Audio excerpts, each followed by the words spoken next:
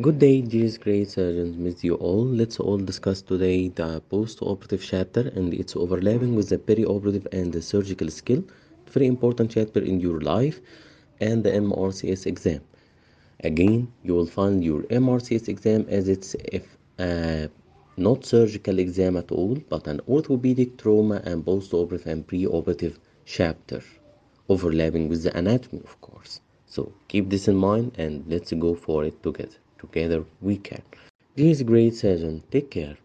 It's very important to know that a long-term ventilation will require eventually tracheostomy to maintain the airway.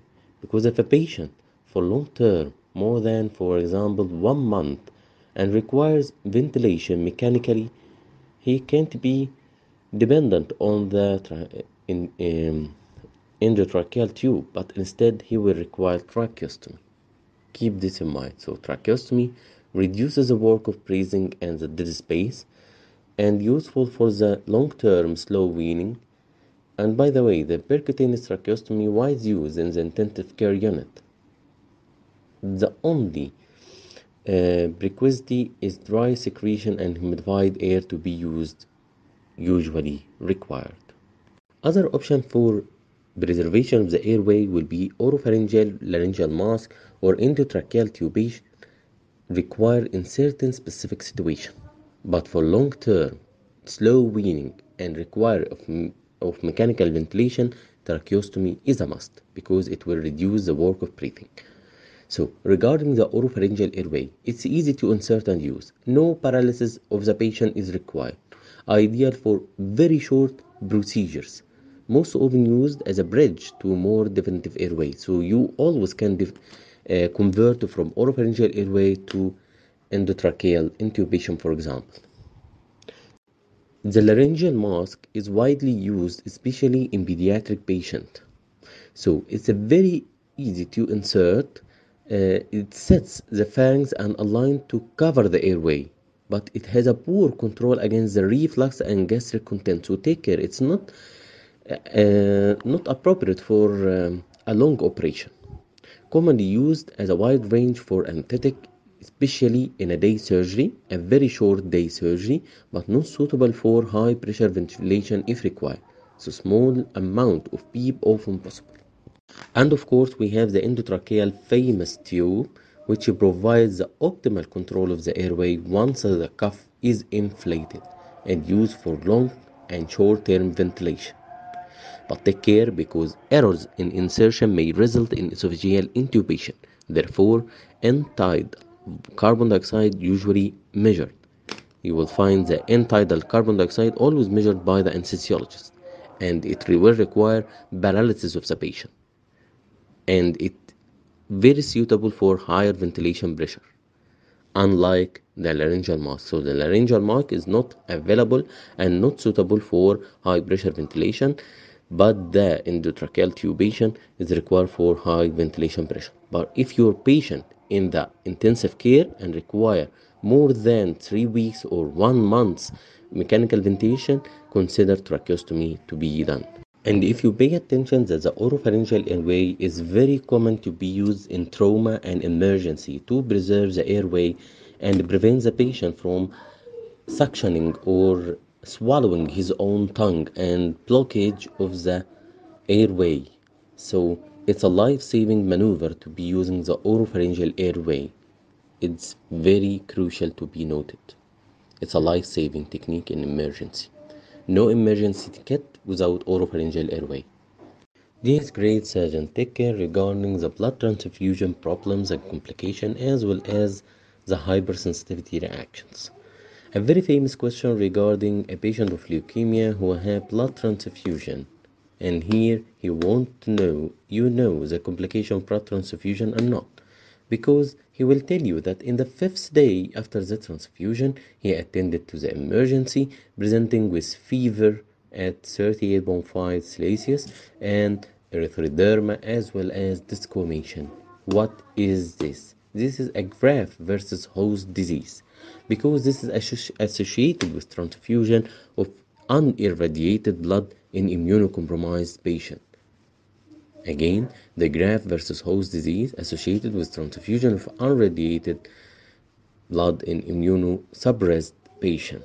The transfusion is associated with graft versus host disease and can occur from the 4th to the 30 days after transfusion. So keep this in mind. So don't get confused by the day, it's irrelevant. No, it's very important. From the 4th day to the 30 days after the blood transfusion, graft versus host disease can occur after the transfusion and follows a subacute pathway, by the way. The patient may also have a diarrhea or even abnormal liver function test. And management will involve steroid therapy, of course, because this is an emergency. The main types of transfusion reaction. There is immune mediated and non-immune mediated. For example, the immune mediated like pyrexia, aluminization, thrombocytopenia, transfusion-associated lung injury, and this is important because the transfusion-related lung injury were recognized, and there are two purpose mechanisms which undergoes by visit the lung injury. One involves the sequestration of the prime neutrophil within the recipient pulmonary capillary bed. You will find the neutrophils and the recipient pulmonary capillary beds are sequestrated, and the other mechanism of the lung injury with the blood transfusion is the HALA mismatch, the HLA mismatch between the donor neutrophil and the recipient lung tissue is to blame. So again, the immune-mediated pyrexia, alloimmunization, the thrombocytopenia, transfusion-associated lung injury, graft versus host disease, urticaria, acute or delayed hemolysis, ABO incompatibility, as well as the viruses incompatibility. So all of these immune-mediated, and take care because he might ask you all of those are immune-mediated except. So the non-immune-mediated blood transfusion reaction will be hypocalcemia, CCF infection, and hyperkalemia. So infection is non-immune mediated, while the pyrexia is immune mediated. Hyperkalemia is non-immune mediated, but urticaria, of course, immune mediated. So hypocalcemia, hyperkalemia will occur with the blood transfusion. Again, hyperkalemia and hypocalcemia. The calcium will be low, the potassium will be high.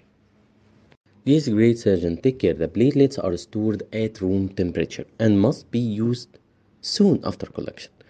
This places them at increased risk of culturing gram-positive organisms and causing even sepsis and septicemia. So, iatrogenic infection with gram-negative organism is more likely with packed RBCs as these are stored at 4 degrees while the gram positive is the platelet. So the platelets gram positive, the RBC gram negative. Don't confuse it and keep it in mind. The infection with blood product of this nature are both rare, by the way. And we all know that platelets concentrate prepared by high speed centrifugation and administered for patient with thrombocytopenia. And remember, it's given to the patient who is undergoing splenectomy for thalassemia, for example, and administer at the very moment you are clamping the vessels of the splenic vessels.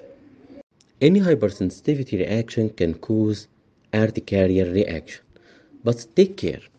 In MRCS exam, we are talking about the incident, infusion of which blood product will result in urticaria reaction most probably. So again, any blood product can cause urticaria reaction, but it's more common to be with fresh frozen plasma with urticaria reaction, while the pyrexia most common to be with the packed RBCs. So now, what is the cryoprecipitate? Cryoprecipitate is formed from fresh frozen plasma. It's a rich source for factor 8 and fibrinogen. It allows large concentration for factor 8 to be administered in a small volume. Von Willebrand disease, most common inherited bleeding disorder. Again, von Willebrand disease. All von Willebrand disease is caused by mutation in the gene of von Willebrand factor, factor 8. Von Willebrand factor is an adhesive glycoprotein that is secreted by endothelium and megakaryocyte. The von Willebrand factor promotes the platelet adhesion to damaged endothelium and other platelets. It's involved in the transport and stabilization of factor 8. There are 7 subtypes of von Willebrand disease. The commonest is type A, type 1, which is autosomal dominant, which account for 80% of cases, and type 2 von Willebrand is autosomal dominant or can be recessive and accounts for 15% of the cases and 5% for all the rest of the 7 subtypes. So again, Baldwin-Brand disease, you have to know that it's involving factor 8 and it's dominant. The common type is type 1, and you have to keep those ideas in mind. The test that is most typically diagnostic for von Willebrand disease is bleeding time. The treatment will include administration of tranexamic acid for minor cases, undergoing minor procedure. So if you are having minor procedure for von Willebrand disease, keep the tranexamic acid beside you. The more significant bleeding or more significant procedure respond well to DDA-VB. This is most effective in type 1, less effectiveness in type 2, and contraindicated in type 2B. So keep in mind that you have tranexamic acid for von Willebrand in minor procedure while DDA-VB for the major procedure. And by the way, von Willebrand disease can always receive factor 8 concentrate, which contains von Willebrand factor. It's already found. And if you didn't found it, you can use cryoprecipitate, but more proper to use the von Willebrand concentrate in factor 8 concentrate, which is available now in the market. This great surgeon, you have to be familiar with the inotropes. Inotropes are the power serum for your circulatory system. In patients with inadequate circulatory volume but ongoing circulatory compromisation, give them the inotrope. But take care, the inotrope can be harmful if you give it without any monitoring, because it can exhaust the heart, because it will be giving the heart and circulatory system a very powerful serum. So, the commonly used inotropes are the noradrenaline, adrenaline, dopamine, dobutamine, and milrinone, and usually be administered via central venous route. The noradrenaline act by being alpha agonist, and the effect will be vasopressor action with minimal effect on the cardiac output, while the adrenaline is alpha and beta receptor agonist and increases the cardiac output and the peripheral vascular resistance. And the adrenaline is very common to be used in resuscitation, by the way. The dopamine is a beta 1 agonist, which increases the contractility and the rate, while the dobutamine is beta 1 and beta 2 agonist, which increases the cardiac output and decreases the systemic vascular resistance. The milrinone, and keep it in mind that it's medi, not meta, it's medi. The intrope will be a pretty lady like Millie, but meta is tough lady, so it will go harm to the heart. Will not give it inotrope at all. Millie will give it a pretty nice push. So milrinone is phosphodiesterase inhibitor, and it elevates the cyclic AMP and improves the muscular contractility, but the pretty lady will only improve the heart and cardiac contractility for a very short half-life and acts as a vasodilator.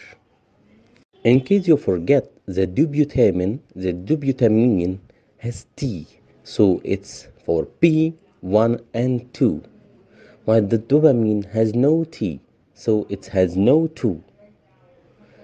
The adrenaline is very famous, and the famous gets it all, so we'll have the alpha and beta receptor, while the noradrenaline almost always forgettable, so it will have only one factor and one receptor to work on. So noradrenaline work only on alpha agonist.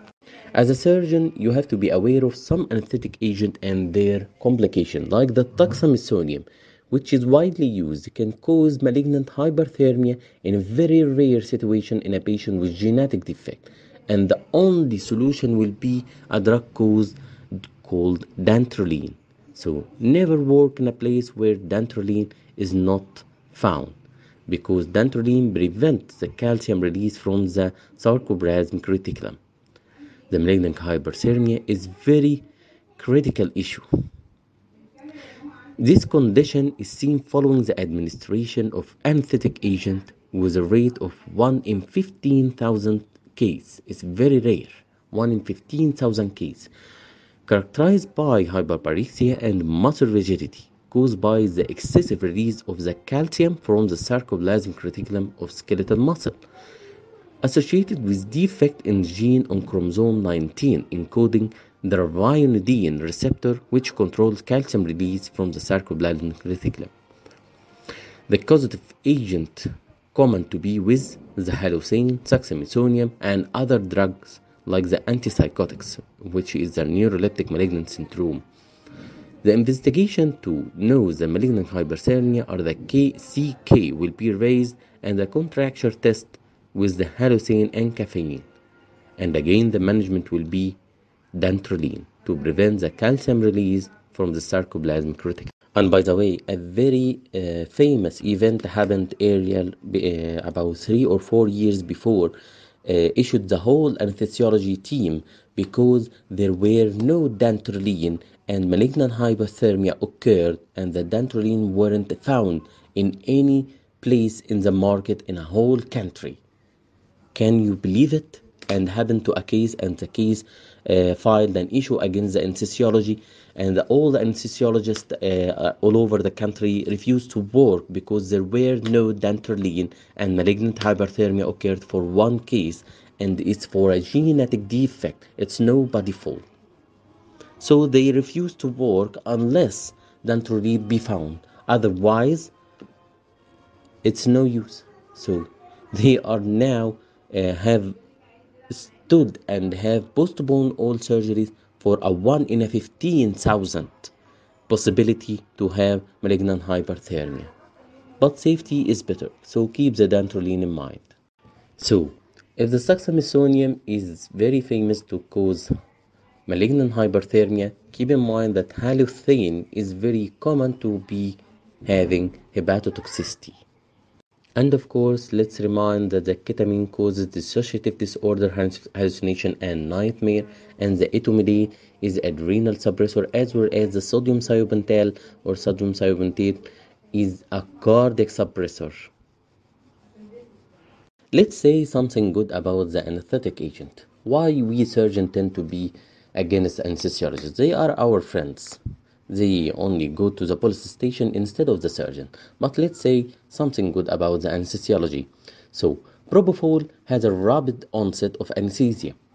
And by the way, it has an antiemetic properties. So, it's important for a smooth recovery. The sodium thiopental has an extremely rapid onset of action, making an agent of choice for rapid sequence of induction. If you want rapid sequence of induction, give sodium thiopental. And always when we talk about the ketamine, remember Dr. House, because it's used for induction of anesthesia with strong analgesic properties. That Dr. House, the drug addict Dr. House, was using the ketamine for his own pain, but always we remember that ketamine causes nightmare even for Dr. House. And etomidate has a favorite cardiac safety, so etomidate is very lovely for the heart but bad for the adrenals. And remember, etomidate has no analgesic properties at all. Again, we say the bad thing. So the etomidate has favorable cardiac safety. This is better things, right? A very important feature of the succinylcholine that it doesn't release histamine. This is another good thing. So the atrachium or tuboquarine or doxycycline or mivacurine, all the drugs in the tetrahydroquinolone, such as the atrachium, cause histamine release. Histamine release are released by all of them. By the succinylcholine, and the vincristine doesn't release the histamine. Their names are like Harry Potter spells. I'm seeing the Quantabiosa. It's not a spell, it's a medicine. Welcome to medicine era. So after your patient recovery or during your total parenteral nutrition, what is the solution is needed for your patient nutrition? You will always need lipids, you will always need potassium, you will need glucose and magnesium, but in the parenteral nutrition, there is no need for fibers. It's not even safe. Can you give him a fiber within his IV cannula? Unless you want him to get some venous clogs and make him die. And by the way, we talked all about the total nutrition, total parenteral nutrition is not the best route to give the patient a nutrition. It's commonly used in nutritionally compromised surgical patients. The bags contain combination of glucose, lipids, and essential electrolytes. There is a bag containing lipids and bag containing protein and glucose and electrolytes in case if you don't know. Yes, those are synthesized and given to the patient through the IV route. The exact composition is determined by the patient, individualized, each patient according to his required nutrition requirement. Although it may be infused preferably, it may result in thrombophlebitis. So it's better to be directed and administered via a central vein, preferably a big line. The complications related are sepsis or even refeeding syndrome and hepatic dysfunction. Keep this in mind. And by the way, the acalcular gallbladder cholecystitis can occur with the total parenteral nutrition or prolonged hospitalization. Again, remember, the total parenteral nutrition doesn't include fiber. Take care. Take care. In parenteral nutrition, you have to monitor the weight daily if the fluid balance concern and otherwise weekly to reduce it to monthly. And the BMI at the start of the feeding and then monthly. And if the weight can't be obtained monthly, mid-arm circumference or triceps skin fold can be used to assess the BMI and the weight. And daily electrolyte until the level are stable, then once or twice a week. What electrolytes you would measure and monitor: the glucose, phosphate, magnesium, liver function test, as well as the calcium, albumin. All of those must be kept in mind. Even the copper and B12, as well as the folate and iron and ferritin and magnesium. All of this is very important and critical to be measured at least monthly. But every 6 months, if the patient required to be in parenteral nutrition for this long as 6 months, so measure the vitamin D every 6 months and bone densitometry done at the initiation of the parenteral nutrition and then every 2 years. From all of these nutrition monitoring skills and numbers, just keep in mind that the electrolytes are the mainstay important to be measured as well as the bone densitometry. But there is no need to measure the thyroid function test for the parenteral nutrition itself. And of course, you have to consider the enteral feeding once it can be safe to be administered to the patient as early as possible. But take care from the refeeding syndrome. So be balanced and keep it in mind.